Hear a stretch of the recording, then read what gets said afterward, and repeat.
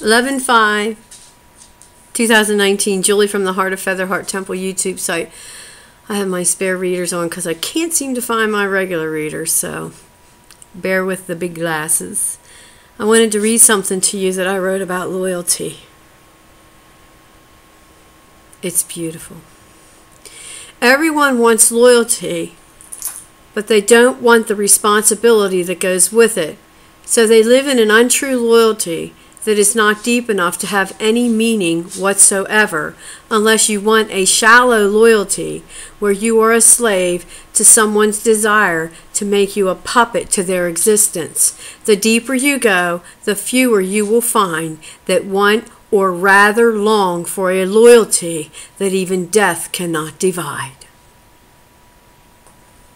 Thank you for listening, and have a beautiful day.